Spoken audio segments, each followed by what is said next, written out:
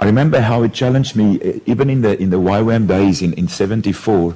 I would often be, because we'd read through the scripture systematically, and I'd often be so challenged with what it was that motivated the cross.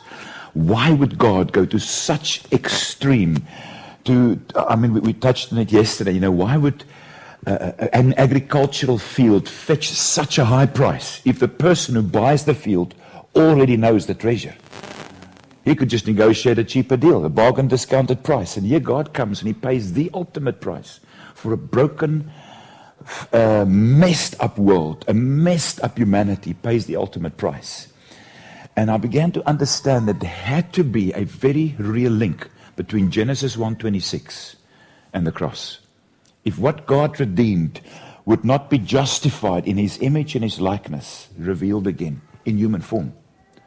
And isn't that exactly what Jesus came to vindicate? The fact that God did not make a mistake when he made your body to be his temple. And so I think that becomes such a reference in one's understanding of the cross, because for so long the enemy tried to reduce our understanding of the cross to sentimental value. We'd shed a tear, at Easter, and we'd see Mel Gibson's movie for the umpteenth time and really feel so moved emotionally, which is great.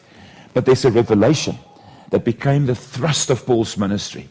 Paul's ministry was engaged in one reality. He says in 2 Corinthians 5:14, the love of Christ constrains me. Now he knew what it was to be zeal-driven. He had a passion for religion. He was the front runner. He exceeded more than any of his own age group. But he discovered a revelation of the mystery of the gospel. And later on when he relates to that in Galatians 1, he says, this gospel that I preach is not man's gospel. Even in his days, there were many messages branded gospel. But he understood that what distinguished his understanding of the gospel was not something that he learned from Gamaliel.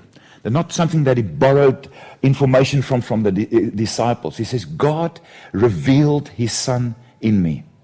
Many translations have it that way. Some say to me, but the Greek says in me. And in that revelation, he discovered the revelation of Christ.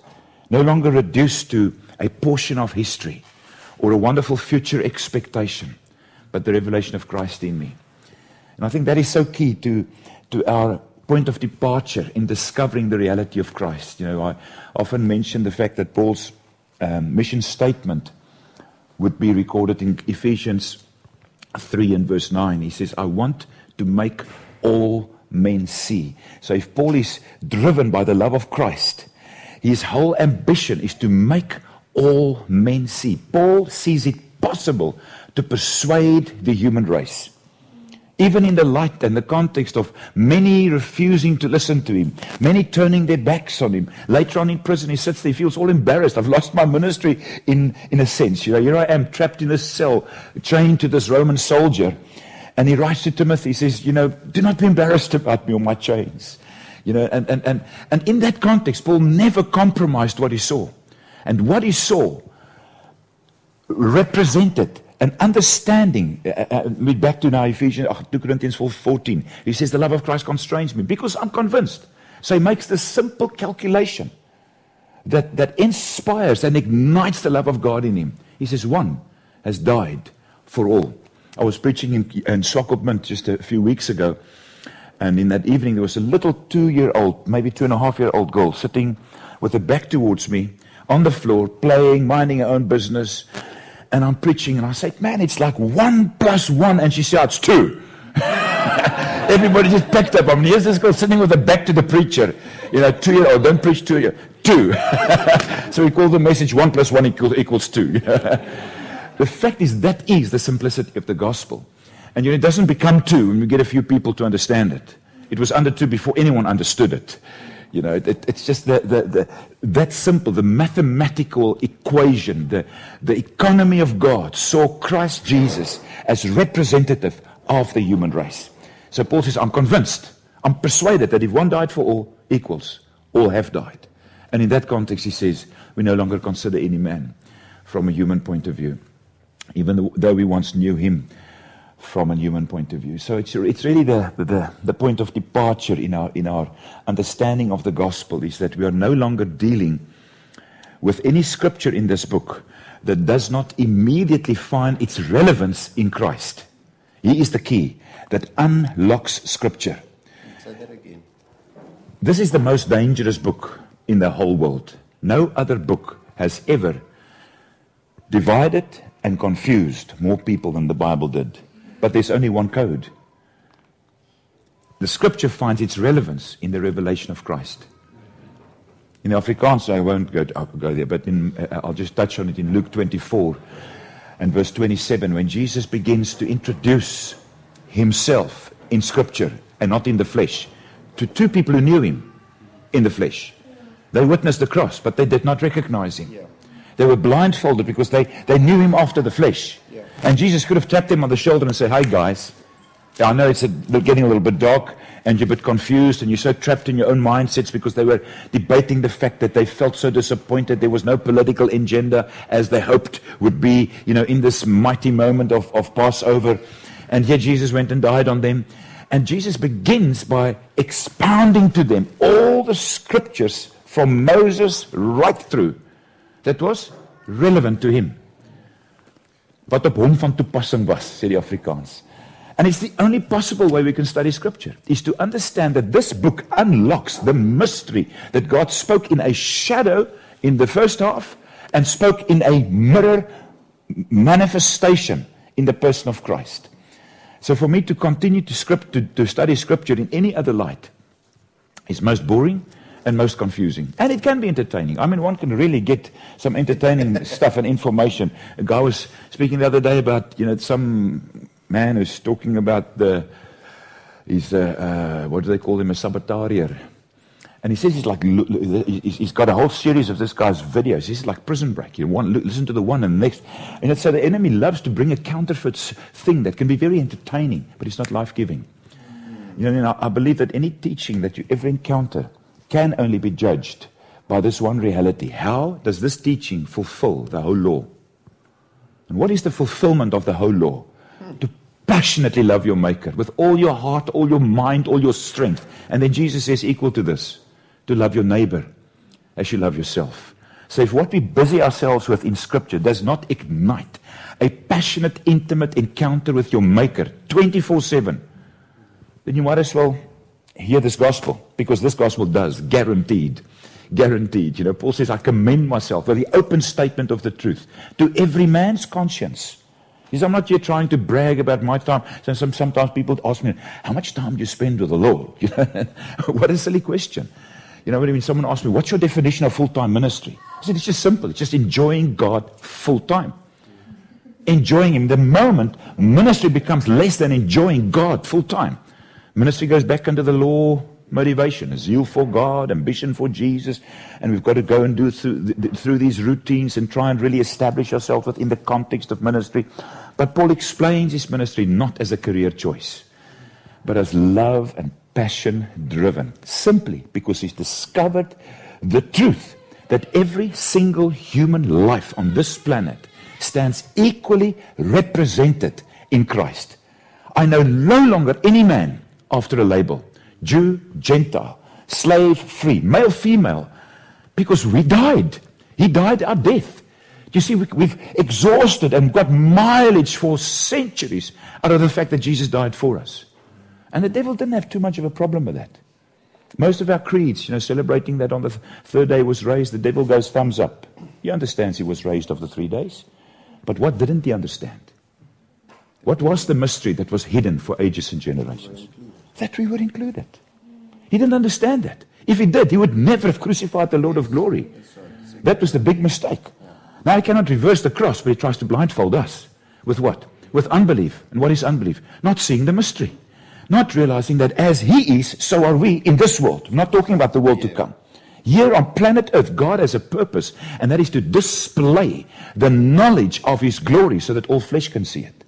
Now, all flesh is not going to see it in spooky form or in angelic form. I mean, a 100-meter tall angel can appear to you and preach a different gospel. Cannot match the simplicity of this gospel declared from man to man, because there's an impartation in human conscience. The word conscience, Paul says in 2 Corinthians 4 verse 2. He says with the open, 2 Corinthians 4 verse 2. He says, with the open statement of the truth, this is the Revised Standard Version I'm quoting, with the open statement of the truth, would you agree with me that the open statement means that there's no hidden clause? It's not like buying this cheap cell phone, because the price is that large, but the fine print is that small. And you end up paying more. Preaching grace, brother, but add my little law. Just give Moses a space. Veil remains. Paul says, with the open statement of the truth. And remember that's 2 Corinthians 4 verse 2, and Paul didn't write in chapters and verses. So just a few sentences before. The breath was like still hanging there when Paul says, now, with unveiled faces, we all are gazing, beholding the glory of the Lord. Not a replica Rolex bought in China. The authentic glory of God, which was the image, the likeness of invisible God made visible in human form. We all relate to it now. How? As in a mirror. If it was display window stuff, it's religion. Then we've got to try and strive and become like, But Jesus didn't come as an example for us, but of us. Whatever happened to us in Adam was cancelled through one act of righteousness. One gift. We cannot underestimate this great salvation. So here we are beholding, gazing into the mirror of the Word, and what happens to us? What religion could never succeed to do. We are changed. Not through a lifelong process of eventually getting there where I finally qualify that God can slide me into His heaven. But changed from, it's a paradigm shift from the old ugly duckling mindset to knowing the truth of the swan. Not a truth that's going to take years and years of facelifts and how to fake the swan life courses, No. The truth that sets you free to be free indeed. So what would free indeed imply if it was not God's space redeemed to reveal Himself, to live His life, to encounter His life through you? So we all, with unveiled faces, beholding as in a mirror, the glory of the Lord. Remember in chapter 3, speaks of two glories. The glory of the flesh. And so Moses had to hang the little veil just to not disappoint the people because the stuff's fading. It's got to sell by date. So I've got to go and wait on the Lord again and really increase the anointing, and then I can go again, and quickly come while the glory is there. But it's going to fade away just now, when we go to the pub and we have a pint, then the glory is gone again. And we've got to just go and pray again and just wind up this thing again and get into the anointing, and then we go again. That's Moses. And then he says, but there's another glory that's unfading. Isaiah 40 speaks of the voice that cries in the wilderness. And what does it cry? It says, all flesh is grass. And its glory is seasonal. It's a beautiful flower, but it fades. Hou my kopie weer. Hy sê, but they that cover with God shall renew their strength. The young men, flesh in the prime of its life. This athlete who holds the national record, the title, the famous one. His strength fails him. He faints. Becomes exhausted. Can only jump that high. Can only run that fast. And then Isaiah 40 concludes with, but they that kavah. Unfortunately, we've translated it, wait. So we've become very diligent waiters upon the Lord. And we've been waiting a long time. But if you're waiting, it's not about how sincere you are. It's about how are you waiting. Because you can wait very sincere, very long, and not renew your strength, and not mount up with wings of an eagle. I remember when I was in Blantyre once, we were taxing. Please interrupt me if I talk too much. I just want to conclude this one thought. I think what's important is that we ask questions. You must talk now. But okay, ek moet net gou hierdie gedagte klaarmaak want ek is nog Blantyre. Ek gaan nou. So Blantyre, here we are on this runway, and the previous time we were in Blantyre, it was not in an aircraft. And it took us forever to cover very short distances.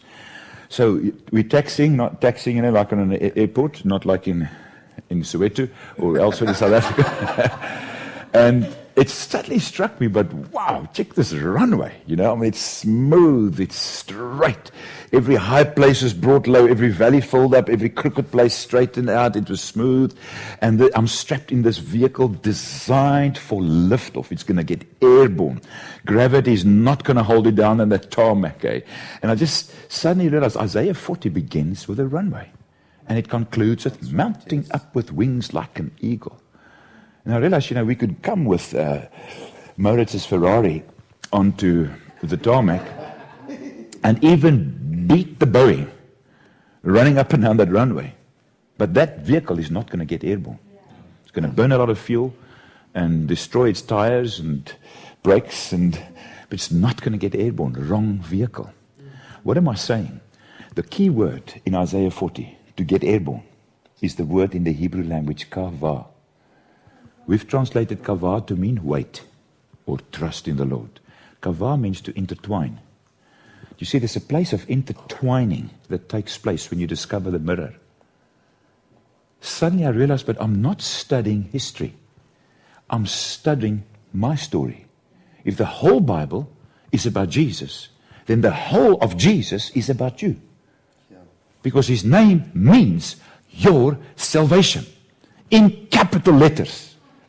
The highest authority in the heavens declare that God succeeded to redeem the human race. From what? From an inferior expression. From the expression of the glory of the flesh. Because here we've been trapped for ages and generations in just trying to do some maintenance, and our whole concern has been the cosmetic value of this clay pot. But there's a treasure.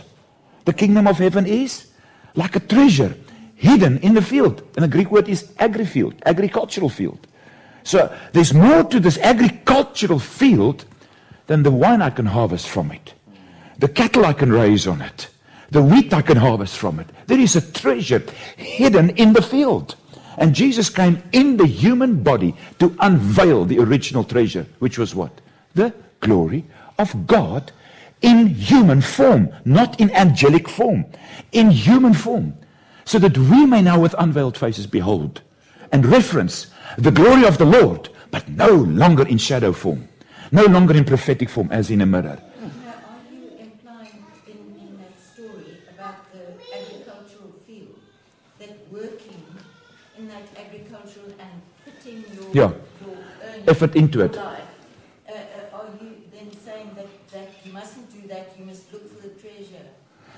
I'm saying that there are two harvests that we're laboring for. The one in John 4 speaks about where Jesus says, when they're walking through the wheat fields, he says, you say there are yet 4 months, then comes the harvest. What is that? What does that harvest represent? My ability to sustain my life on planet Earth. Problem is, I'm not designed to live by bread alone. So my best harvest is going to disappoint me. I can have a harvest greater than what my great-grandfather had, 50 years ago. But that harvest is still going to disappoint me because it's just soul realm. But Jesus says, I want you to see a different harvest. And it's within your sight. It's within your horizon. But you just got to lift up your eyes. You see, while we look not at the things that are seen, because we've become so snared by the harvest of the flesh, the glory of the flesh. He says, I want you to see. And when I see that now, suddenly the veil is removed. Moses is out of the picture. Jesus is the picture. You see, Moses was the picture of the state of Adam. Jesus is the picture of the image and likeness of God in human form. So we can no longer preach man in Adam or preach man in Moses. We preach man in Christ. What I wanted to say right at the offset was our association is not something that we can trace in our little history. We can trace it according to Ephesians 1 verse 4 to before the foundation of the earth. God associated us in Christ. Which meant it was impossible for God to consider one individual thought concerning his son that excludes you. 1 Corinthians 1:30 says, of God are you in Christ. Say that again. 1 Corinthians 1:30. It says, of God's doing are you in Christ. In the Knox translation, it says it so beautifully. 1 Corinthians 1 verse 30. That's why I so enjoy the original text, because the original text holds such a wealth in one word, in one little preposition, Now the preposition ek, which is the first part of the word ecclesia. Hear how that is the word out of God. Out of God. We are in Christ, of God's doing. Knox translates it, it is from Him that you take your origin. Through Christ Jesus. So he writes a whole sentence that we take our origin out of Him. You see, that is the appeal of the gospel. Now Paul can say, this is what I wanted to come to in 2 Corinthians 4 verse 2.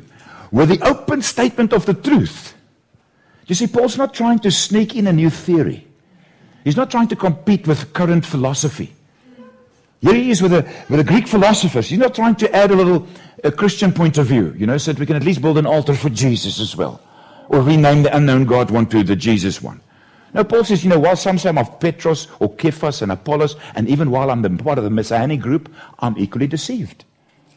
Because what did Jesus come to unveil? He came to unveil you. Paul says, with the open statement of the truth, we appeal to every man's conscience. How's that for an audience? That's exactly the audience God had in mind. When God spoke to this planet in one man, the language of God is Jesus Christ. In these last days, God has spoken to us. We are His audience. And what did God say? In Christ. The effulgence of His glory. I don't know whether I pronounce it correct, but the radiance of His glory. The accuracy of the character of God, the Greek word character, the very being of God on display in human form. And then it continues, and He has made purification for sins. So He's cancelled whatever could keep the human race in an inferior mindset about themselves. He's made purification for sins. And He sat down. So the authority of the throne room is established upon the success of the cross. When John saw the throne, what did he see? He said, behold, the Lion of Judah. What did he see? A lamb that was slain. The central theme of the throne of God is about your salvation. How can we escape if we neglect, underestimate such a great salvation? So the display of God in Paul's message is with the open statement of the truth. What did Jesus say? You will know the truth, and the truth will set you free. For whom the Son sets free is free indeed. So there's nothing obscure. There's nothing hidden. When Colossians 1:15 says that He is the image of the likeness, of the invisible God. He might as well have said it's impossible for God to ever hide again. God can never, ever be invisible again. So in Paul's understanding, he says we appeal to every man's conscience. The word conscience is the Greek word sun, eido. Sun means together. Eido means to see. It is the opposite to the word hades. Hades means not to see. So what will the ecclesia do? The ecclesia is the revelation of our original identity. Ecclesia. Ecclesia comes from the word kaleo. It means to surname. Isn't it interesting in Matthew 16 when Jesus first uses the word? He comes to introduce the Son of Man as the Son of God. His question was, who do men say that I, the Son of Man, am? I said is the other day, and someone said am. So I'm in England now, I'm not going to say is. Who do men say that I, the Son of Man, am? And there were various opinions. At least they discerned by then in his ministry that this is more than ordinary. We can't just reduce the Son of Man in terms of Christ to merely the son of Mary and Joseph, as we thought.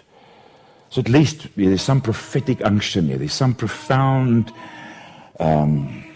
life here. Almost like Nicodemus. Felt so attracted to go and see him. So he sneaked in one night to just go and ask him questions.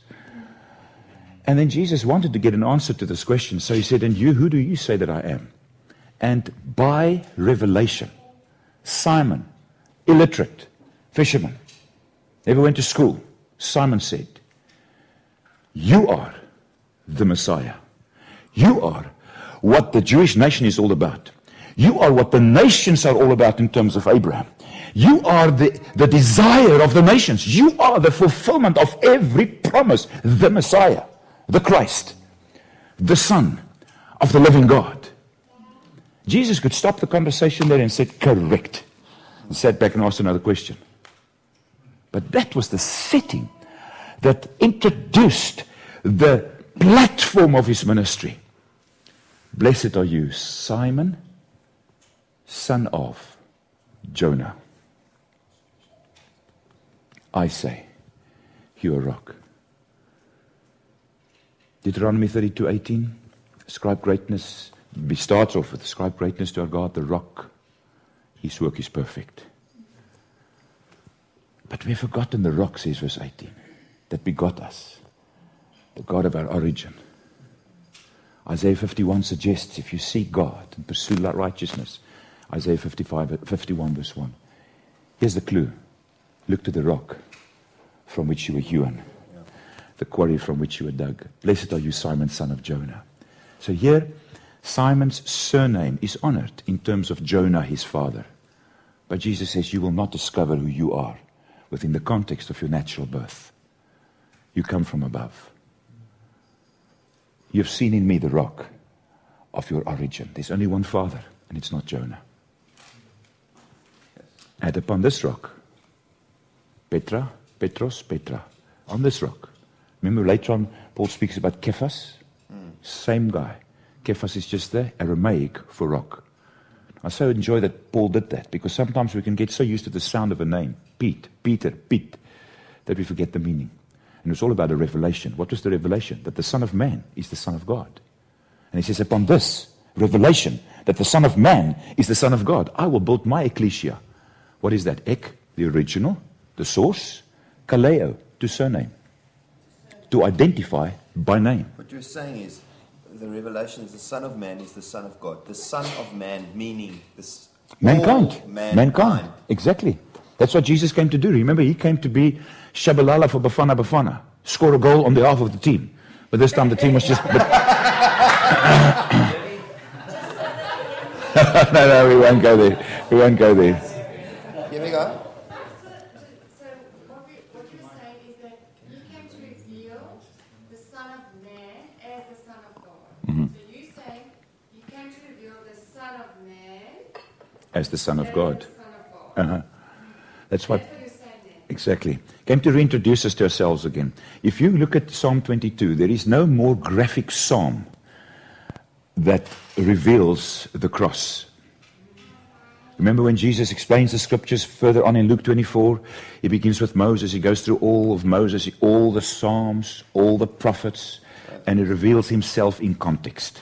He gives context to the Psalms, to the prophets, to Moses. So it's really one of the most boring things to do is to try and read scripture in any other context. You'll get totally on your slap and fuck.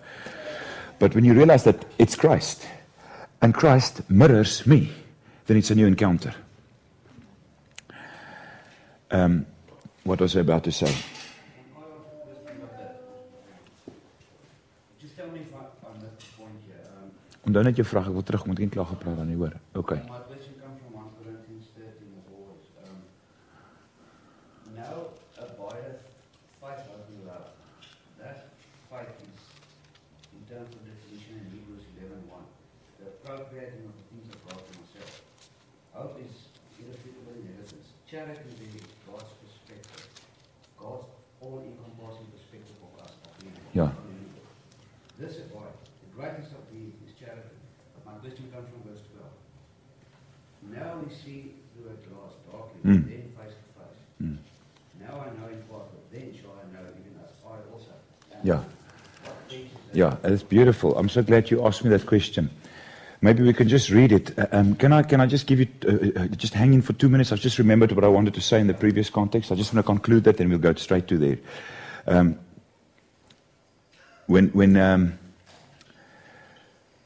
Oh yes, I was speaking about Psalm 22, which is this graphic portrayal of the crucifixion.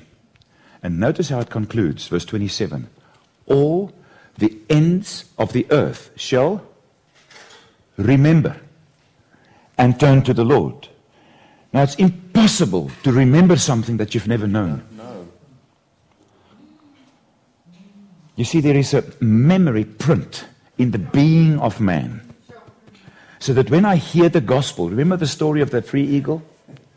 In the voice of the free eagle, there was enough authority to cancel. Tell the story of the free eagle, because they don't know it. This eagle was in a Pretoria zoo for 10 years. And Lydia and I met the lady who was involved in this program of releasing this bird from the Pretoria Zoo.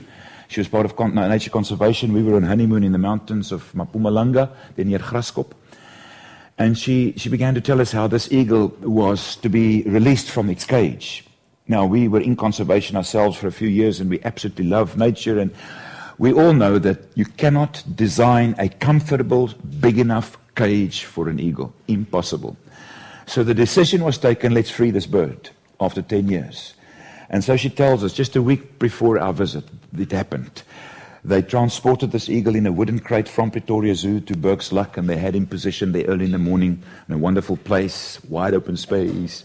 Opened the cage, but the eagle wouldn't fly. Total frustration.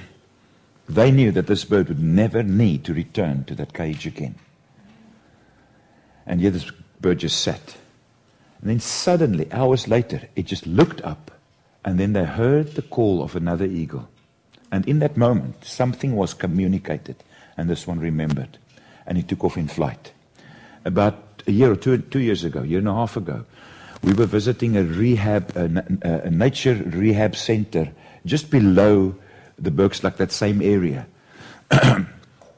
Mololo or something like that, if you ever go in that area. Very interesting. They've got all kinds of animals and birds, all the raptors and everything there in cages. So I asked our guide, him, how successful are you in this rehab program? He says, well, it only works for those who remember who they are.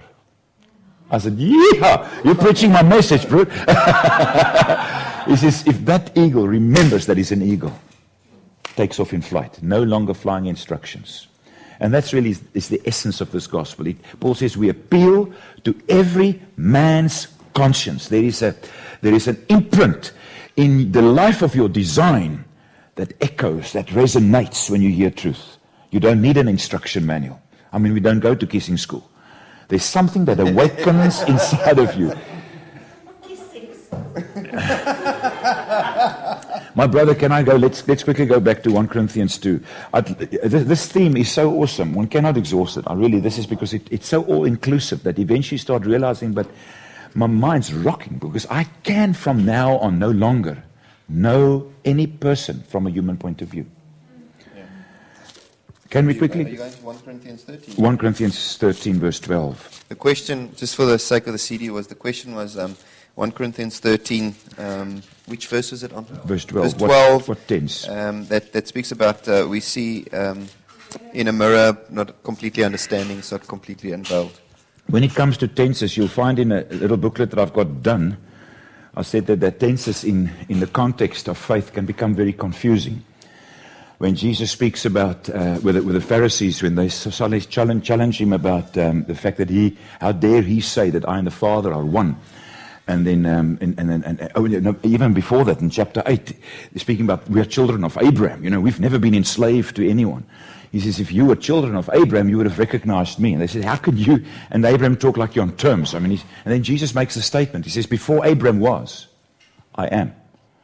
And we find God in the process of Abraham's revelation of faith. God calls things which are not as though they were. We see prophetically the cross of Jesus Christ written in past tense. Yeah. He was wounded for our transgressions. It's like it already happened. So it's very difficult sometimes for us, but in the context of our tenses, especially Afrikaans guys trying to learn English, to get the tenses right. But one of the most important things that we ever need to get right is to understand that in the tenses of God's context, Jesus is the fullness of time. He is the manifestation of all the promises of God. 2 Corinthians 1, from verse 18, we can perhaps, if we have time, read that as well. But he says, in Afrikaans, he says, hoeveel beloftes daar ook mag wees. That means you can take your concordance and go and study every single promise with its condition. And all of that was concluded in Christ. Jesus is God's yes to the human race. So in understanding that, suddenly chapter 13 makes sense. Let's read from verse 9. For we know in part and we prophesy in part. But when the perfect comes, can you understand that? We know in part, we prophesy in part. But when the perfect comes, did he come or didn't he come? The perfect comes, the image of God, not proportionally, not 50% of God, and now we're waiting that in his second coming he's going to reveal the other 50%. 100% of God, the fullness of deity, dwells in Jesus Christ in bodily form.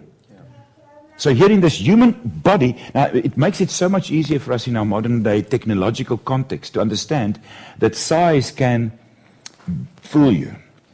Today you can have a terabyte, a terrible byte, in a small, it's like libraries of information can be reduced to a small little microchip. And so it's easier for us to understand that for so long, you know what Satan's biggest strategy was? Was to belittle you. Because suddenly, in Adam and Eve, Lucifer was confronted with the very image he worshipped for centuries, or forever, however long it took, before the fall, before his fall. And yet he encounters that same image, not the image of an angel, above an angel, in man, in human form.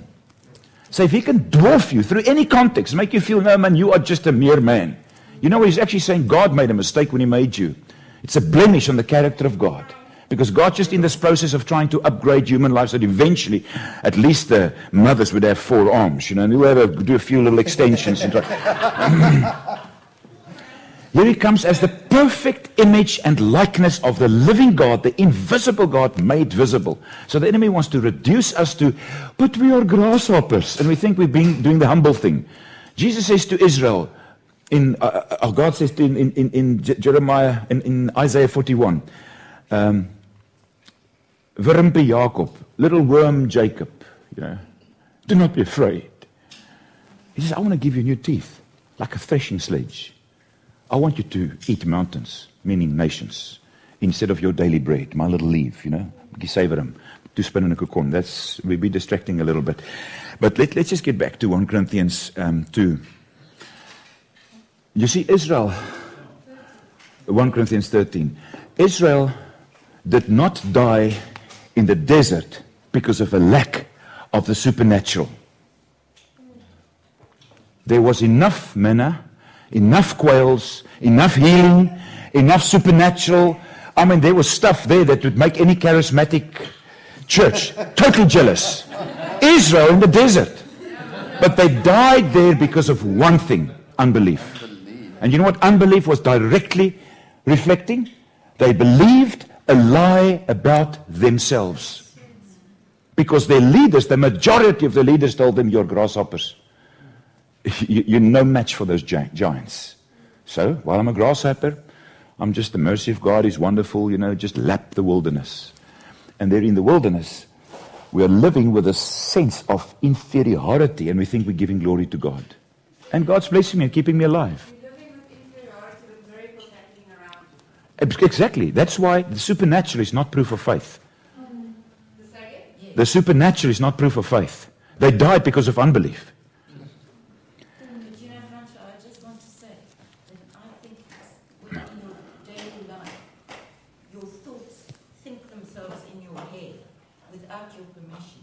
And one should be so scrupulous that those grasshopper thoughts are snuffed out Exactly. like a piece of poison. It's an antivirus protection, you see. We might get into 2 Corinthians 10 if we looking at something to say just now. Remember 2 Corinthians 10. Because he speaks here that we have weapons that are not carnal, but they are mighty to pull down strongholds. And then the Greek says, we arrest every thought at spear point. That's the antivirus protection that works while you're sleeping.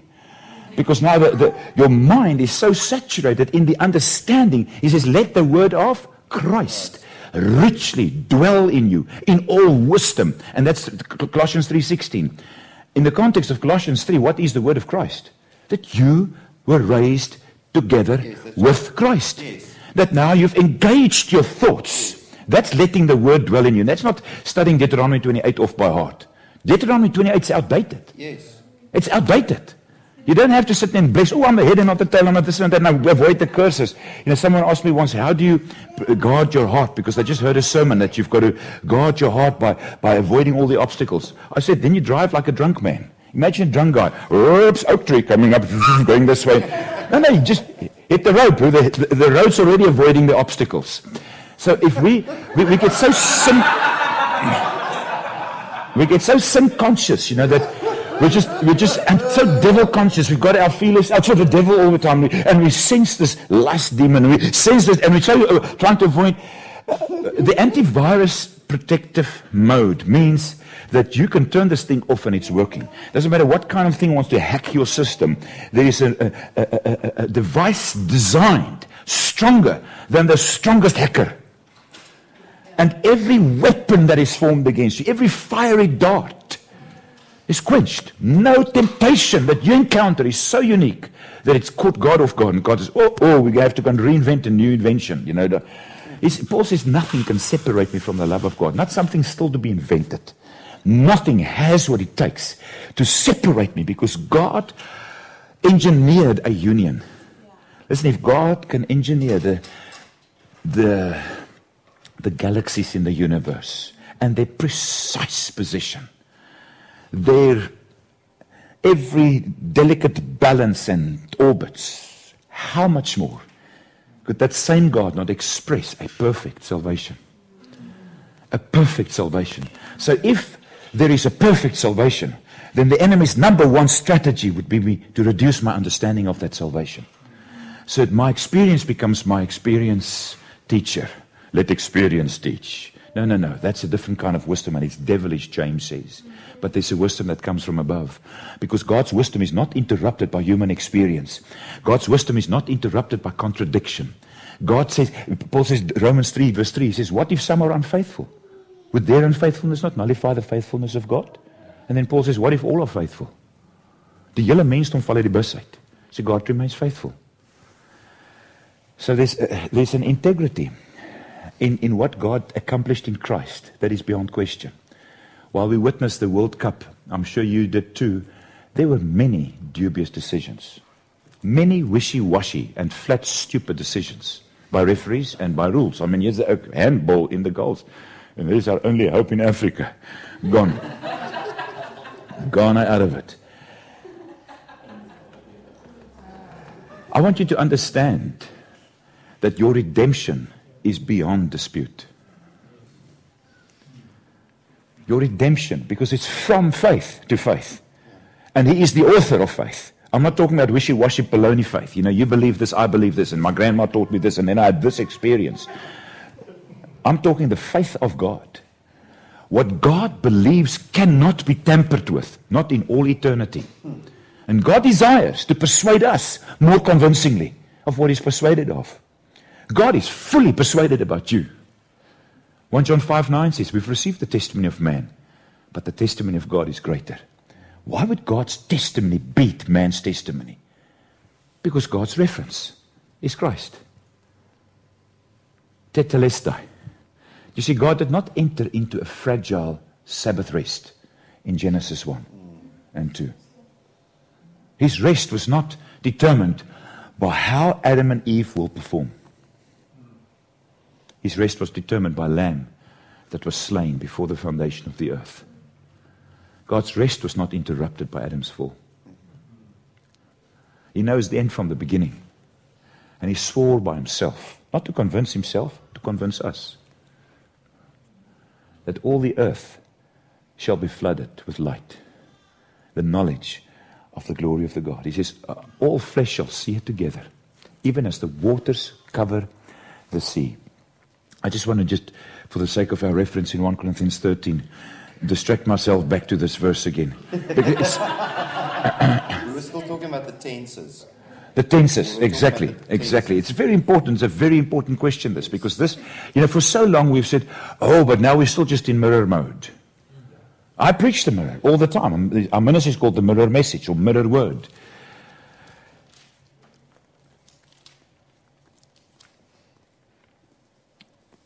I remember when I'm going to interrupt myself again, but it just confirms this. I visited my brother Leon in the Ukraine. That was the time when Don and I met. You remember, Don, you were going back to the Ukraine just the next day or something after we saw you. And this is the first time that I've been away from Lydia for such a long time. And at that time, when was that, 2005, 2006? A couple of years ago. Maybe 5, 6 years ago, yeah. And it was very expensive to call from the Ukraine. So I just texted Lydia. I would just SMS her. And I mean, the first day in Kiev, bought a little SIM card, slipped it into my phone, and it was just the most amazing technological moment, to realize that here I speak in a Russian dominant speaking language, a country. You don't understand any of the billboards. It's all like upside down letters. And here I'm going little Afrikaans text to my wife. And for a moment I thought, how long is this going to take? Imagine the millions of conversations going on, in Wi-Fi mode right now. And realizing how we can just trust technology. And sure enough, maybe a minute or two later, the message comes back from her. And I was just overwhelmed that here we can text one another thousands of kilometers of distance, cancelled. And so we were texting daily. It was wonderful. We couldn't call, unfortunately. But when we arrived here in Haywards Heath with Andre and Marianne Rabe, first thing Andre did, he handed me his phone, and they could put in some kind of code that makes you talk for a penny for a long time. So I immediately called Lydia from his kitchen, just standing there. And it was just so amazing. When I heard a voice, I saw a face. Have you noticed that? When you hear someone's voice, you can just see that face.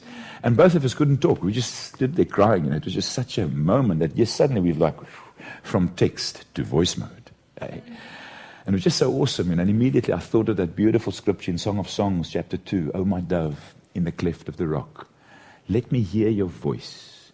Let me see your face. For your voice is sweet and your face is comely. And I know God wants to take us beyond text. I love the text. I'm addicted to the text. But if the text doesn't lead me into a face encounter, a face-to-face encounter, it just remains a wonderful prophetic word. But let's just read on. He says, verse 9, for now we know in part and prophesy in part, but when the perfect comes. Do you see, the perfect gives context to every fragment. Hebrews 1 in verse 1, in many fragments God has spoken to our fathers through the prophets. But in these last days, God has found a word. It's like a poet finding a poem, a word that says it all. And in this inspired word, God communicates and communicated the word that was from the beginning, but in human form. Nothing of God was lost in human form. The fullness of deity that cannot be expressed in the expanse of the universe, expressed in the person of Christ. You see, the only Bible code you need to bother about is one called the Incarnation Code. The best translation you can study is the Incarnation. It's realizing that the Word is made flesh and a living epistle speaks so that all men may hear and read a language that includes them, that embraces them. So when the perfect comes, this is our reference. He came. The partial will be done away with. When I was a child, when was I a child in Paul's context? Nepios, under the law. If that time going to Galatians chapter 3, it's very powerful there. Under the law, my mind was reduced to the mind of a child. I spoke clumsily, prophetically. It was just like a little mirror image, very dim. Remember those mirrors, the brazen laver, is that what I pronounce it? Where the priests had to wash themselves. It was made with mirror metal, but it was like polished bronze. Very interesting that, who's the guy who invented the printing press in the 1500s? Yeah, Gutenberg. He was a mirror salesman. He sold mirrors, metal mirrors. And he used that same metal from the mirror to make the first printing press that would mirror the language in print. Okay, for we know in part, we prophesy in part. But when the perfect comes, the partial will be done away with. When I was a child, I used to speak like a child. But when I became a man, when did we become a man? Today, I have begotten you, says Psalm 2. And Paul uses that text in Acts 13, preaching the resurrection. Jesus says in John 2, he says, destroy this temple, verse 19. Dangerous thing to say in John 2. I mean, you've still got to write the rest of John. You know what I mean? You can die for a public statement like that. Destroy this temple. The disciples said, Jesus, stop it, you can't talk like that. I mean, you know what this temple represents. Don't touch the temple. You can't even take a photograph. They're going to lock you up. Later on, he gave more expression. He says, not one stone will remain upon the other. The structure would remain an inferior expression of the tabernacle of God, because it does not dwell in buildings made by human hands. You are his temple. So what does Jesus say? What temple was he talking about? Destroy it, and in 3 days I will raise it up. What did Jesus raise up in 3 days? His body? Our bodies. We were raised. Remember, the only scripture in the whole Old Testament that speaks about the third day resurrection includes us. Hosea chapter 6 verse 2. Hosea 6 verse 2. After 2 days, he will revive us. On the third day, he will raise us up. You see, if the enemy holds the veil in place, then we can just celebrate an historic Christ. He's got no problems with that. The devil doesn't even have a problem with you celebrating a futuristic Christ. You can preach the second coming until, the next generation continues to preach. I'm going to Rostov right now in a few days. My brother was preaching there a while ago, and he had all the city pastors together, and he asked them, how many people do you represent from the city of Rostov? And they made a calculation. They said, not even 1%. He said, you guys are preaching the second coming, the rapture?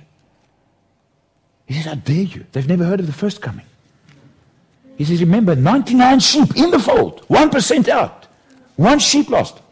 He goes for that sheep. And here we've got maybe one, maybe half of one. 99 out there.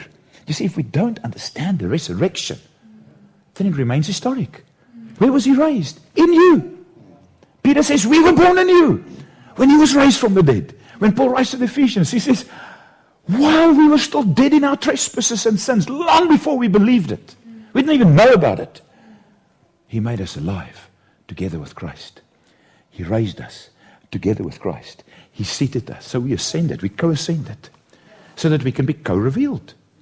Co-revealed is Colossians 3 verse 4. It's not when Jesus one day will appear, then we will appear with him in glory. Nonsense. Then my life is hidden with Christ in God. But if it's a hidden mystery, who's going to benefit from it but you? Us four and no more. Here comes the rapture. Father, I do not pray that you take them out of the world, but that you commission them in this world. Paul says the love of Christ constrains me. He says maybe it's much better out there, but I'm here for you. I sometimes sit in funny places because large bodies travel difficult. And in Zimbabwe, you go into situations where you sometimes on the back of a truck, and I sit there with my little laptop, and the oak next to me sits there and he checks out. And I show him some pictures of my wife and my children, my home. He says, why are you doing this? It's for you. So if you understand the love of Christ, then we realize that mankind is the property of God. We don't need any further convincing. Jesus convinced the humanverse that God has an investment in this property. He went and he sold all that he had and he bought the field because there's a treasure in the field. And immediately you can no longer judge the field by face value. It's no longer my vineyard that matters. It's no longer my daily bread that matters. Give me the nations. Because we've discovered the value of the field. So he's revealed the field. So we knew in part when I was a child, but when I became a man, when did I become a man in God's economy? When Jesus was raised. 33-year-old man. We were raised together with him. Raised together with him. But we grow in the knowledge of the image and the likeness of God in him. When I was a child, used to reason like a child. Now I put away childish things. For now, and again now is the childish age under the law, the shadow. I see in a mirror dimly, but then becoming a man in the understanding of the truth. I mean, this eagle didn't have to wait and think, I'm going to just try this out for 3 laps. And the 3 laps with the other eagle, and then I'll just go back to the cage now. Just going to sit there. A friend of mine last year said to me, he enjoyed that eagle message. He really loved it. He says, but I've got a problem. Every now and again I find myself back in the cage again. He goes through, he's like, wow, mounting up with wings like an eagle was not for our entertainment, although it can be most entertaining. But it's the mode of our design. We are designed for heavenly places. Set your mind, Paul says, engage your thought with a different reality. You see, I cannot look at the things that are down here and look at the things that are up there at the same time. Double-mindedness gets me absolutely nowhere. You speak double-mindedness when we're back in the cage, because we do sometimes, I'm just taking myself now, I'm up there, I'm flying, and then I find myself in a cage. If I want to say, because we have to live this, we have to be this, let's put it that way.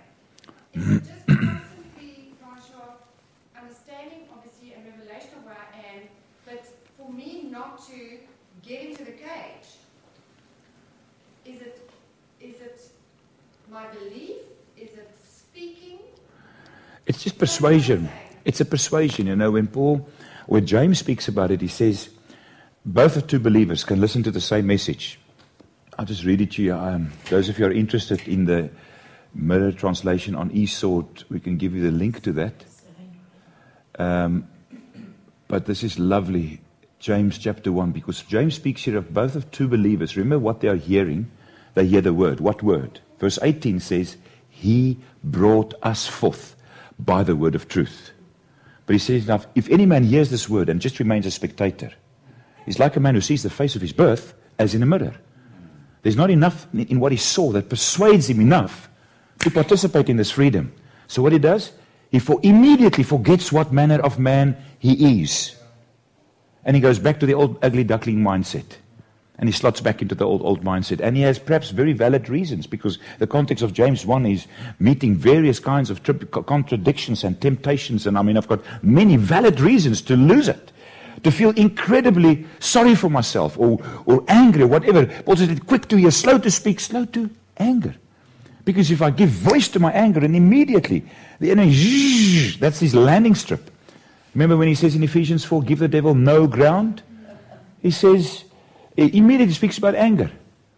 He says, don't let the sun go down on you. So sometimes we translate that to think, okay, if I want to get mileage out of anger, get angry early. Because by sunset tonight, I'm going to have to. But it doesn't say that at all. It says the sun sets for you. The sun sets for you the moment you go into anger mode.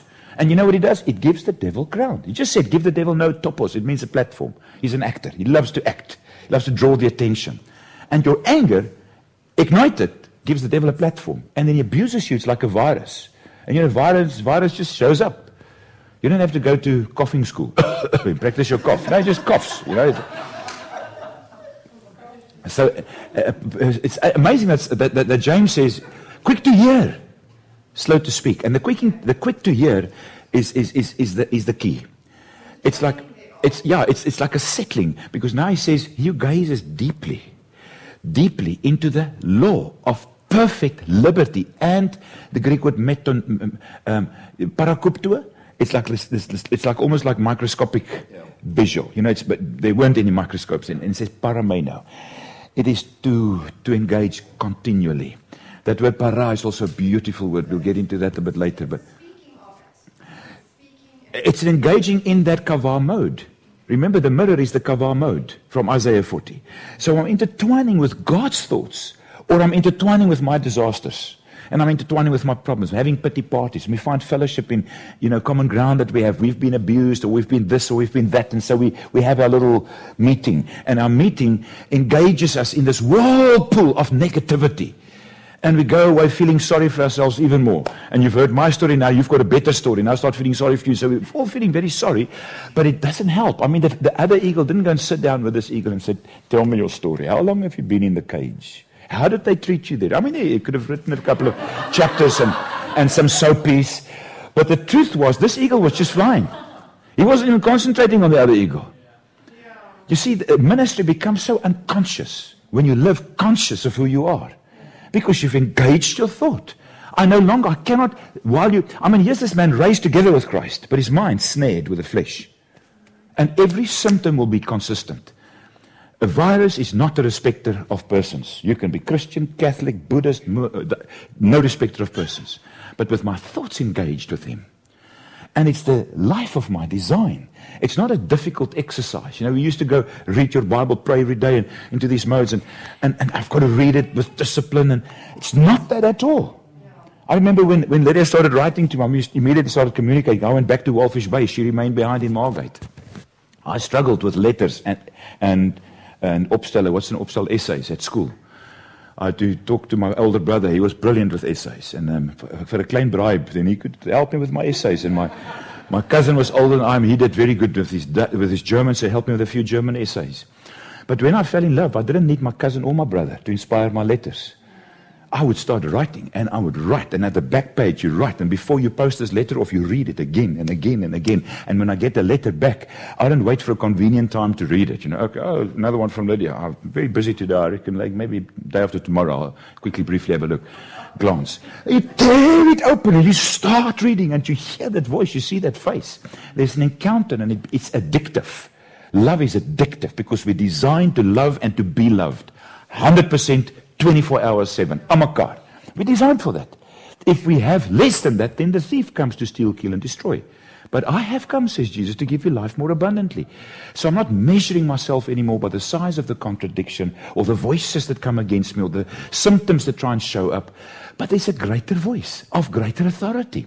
And that voice resonates in me. I'm addicted to the voice of the Spirit. I'm addicted to not some spooky encounter, but the reality of my nearness. I'm in Emmanuel's embrace. This is what he initiated. All this is from God. And he reconciled us. He cancelled distance. Can I quickly read you? I just want to quickly read you this translation in James 1. Ou kan te kere gaan oor die goed, mense. The difference between a mere... Nee, wag nou 'n bietjie. James 1:22. By being a mere spectator in the audience, you underestimate yourself. I want you to hear this. Sure. You know what reduces you to audience mode? By looking at the skill of the operator, whether it's football, whether it's preaching, whether it's Formula 1. Yeah, wow. And the masses are reduced to audience, even in ministry. Yeah. If my message or my ministry was here to impress you with me, I would be a total failure. You will be totally disappointed. But it's here to impress you with you. As parents, we're not there to impress our children with our parenthood, but with how they are, who they are. Because that's what Jesus came to unveil. So James says in verse 22, by being a mere spectator in the audience, you underestimate yourself. Remember what is happening here. He says, the one who forgets, he says, for he sees himself. You know that if you hear gospel preaching and you don't see yourself, you're not hearing the gospel. You're not hearing the mystery. In Africa, we often preach in areas where people don't often see bleak white faces. And some of the kids would run away from this white ghost. They run. But now I learned, so I've got a little digital camera. So I'd quickly snap a shot, I'll call them, they look around, and they've never ever seen their faces in a picture. So they mesmerize, they turn around and overcome their fear because they recognize their own face in the picture. And they'd run and recognize, remember, and they go call their friends, and I quickly grab a few more shots. And then it's absolute chaos because they all want to touch this thing. And I've got to hold it up here, and they're pointing at, you are so there, and tell them, this is the gospel. You are in God's picture. Otherwise, it's just Moses and Daniel and how boring. How many times you have to hear that story before it really gets, scoop it up with a bit of, no. The gospel is the unveiling, flanellum. It's the unveiling of who you are. So James says, here you are hearing the word of truth about who you are. When Jesus says, remember, when you continue in my word. I'm not talking about the red letter edition. I'm talking about the language of God. What did God say to mankind in Jesus? As Paul saw it by revelation. Christ in you. He says, you will know the truth. About what? About who you are. Because you're going to be free. He doesn't need to be set free. Jesus doesn't need healing. Doesn't need deliverance from depression. He's cool. He wants us. He wants us to be what God has designed us to be. The vehicles, the voice of His deliverance, of His freedom, of His attraction. There's nothing more attractive than the Christ life revealed. Nothing can do you better than just understanding He dwells in me. He tabernacles in me. No facelift can match that. Some lady said to me the other day that my wife saved them a lot of money because they had appointments at some facelift situation and operations. But they realized that they were looking at the wrong mirror. You see, this mirror becomes a voice, no longer seeing dimly, but face to face. I remember landing in Cape Town that time, and I realized I no longer need my mobile phone to text or talk. Of daar is hy. Hallelujah. We are designed for God's embrace. And our religion robbed us for years to just do our little quiet times, and things just don't get quiet enough so if I can just get one little bit of inspiration somewhere. The whole book's about Him, and all of Him is about you. We said yesterday that faith has got absolutely nothing to do with your ability to concentrate on God. But it has everything to do with your realizing that God is mindful of you. I challenge you, wake up in the morning with your first thought, I am His darling. I'm His beloved. He's mindful of me. And what attracted Him to me while I was yet a sinner was what He knew about me. Because in that same, my favorite verse, I didn't even touch on, in that same 1 Corinthians 13, verse 12. Then we will know fully, even as we have always been known. Isn't that amazing? I put on my little card. I haven't got enough of them. Just got a couple. Just wrote there, to know as we have always been known. I mean, to me, it overwhelms me daily. I don't have to try and introduce myself to God. Hey, Jesus, this is me. He knows my thoughts are far off. He knows my sitting down, my rising up. Nothing can overwhelm mankind more than the knowledge that their Maker knows them. You can never again just dwindle into some statistic, some vague statistic. God is passionately in love with the individual. He didn't come to Christ clone us into little robots. He came to give expression to the highest order of life, the Christ life, in ordinary people. That's what He communicates. That's why Paul says, with unveiled faces, we're beholding. We have the same reference. And in that reference, we are changed into His likeness. You see, the likeness of God is the theme of Scripture. That's what Jesus came to redeem. The likeness of our Maker, redeemed in flesh, in human form. So that God can find an expression larger than the most spectacular sunrise, sunset, nature moment, DSTV moments. He's come to find expression in you. No wonder we are epistles known and read by all men. And God says the knowledge of the glory of the Lord shall flood the earth as the waters cover the sea. And where will the water come from? Out of your innermost being. Do you see the outpouring of the Holy Spirit? We've confused with an inpouring. It's out of your innermost being. The enemy wants to wedge in little distances, and he uses all kinds of scriptures to make you think, okay, I'm not quite there yet. Because as long as he can sell me that I'm not quite there yet mode, I have a valid excuse to remain unfruitful. The devil doesn't have a big problem with people going to heaven. His biggest problem is keeping people, believers, neutralized on planet Earth. And he sells to us that our point of departure is actually our goal. So we're striving towards heavenly places. But that's where you start. We are seated together with Christ in heavenly places. It's not a progressive thing. It's not we're getting there eventually. That's where we find ourselves, where He found us in Christ. Pin code of the Bible, those two words, in Christ. John says 1 John 5:20, we know that the Son of God has come. And He's given us what? Understanding. And what's the understanding all about? To know Him who is true. And we are in Him who is true. It's powerful.